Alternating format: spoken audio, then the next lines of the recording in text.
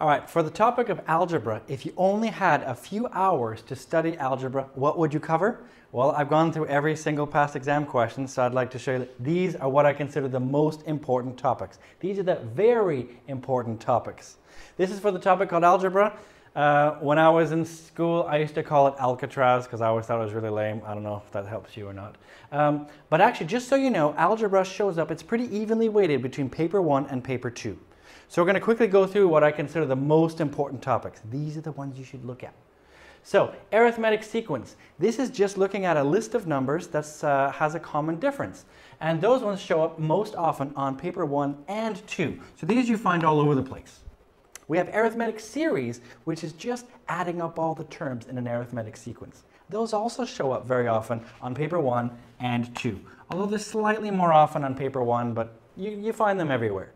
Then you have geometric sequence. That's when you have a list of numbers, but their common is not a difference. It's actually a ratio. You're multiplying or dividing by something. So those ones show up also most often on paper 1 and 2. You find them all over. Geometric series, again, is just adding up all the terms in a geometric sequence. Those also show up on paper 1 and 2. You might wonder, okay, well, what's going on here? That's because here, when we have infinite geometric series, this is when you add up all the terms to infinity in a geometric series. It has to converge. If you do that, these ones show up most often on paper 1 only. You don't find them very often on paper 2. Then we have exponents and logarithms.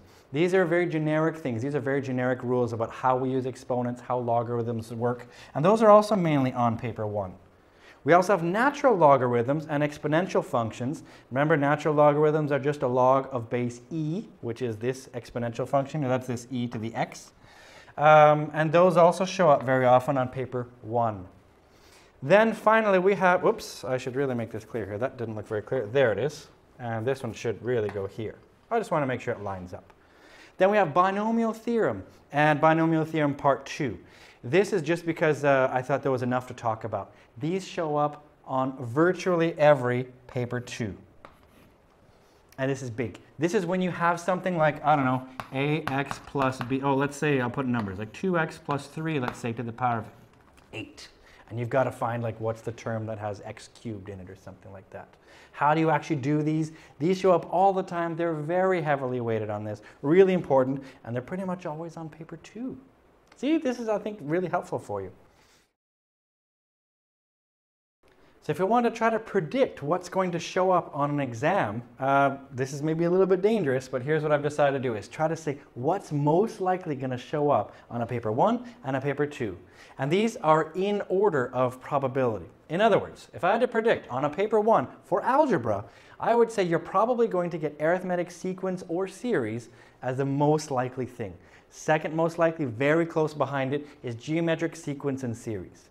Or it could also be logarithms and exponents. And for paper 2, you're virtually guaranteed to have binomial expansion, and you'll probably have one of these ones if it hasn't already shown up in paper 1. So for example, if you had arithmetic sequence in paper 1, you'll probably have geometric in paper 2, or vice versa. So this hopefully should give you an idea what to look at for your exam. Let's get started.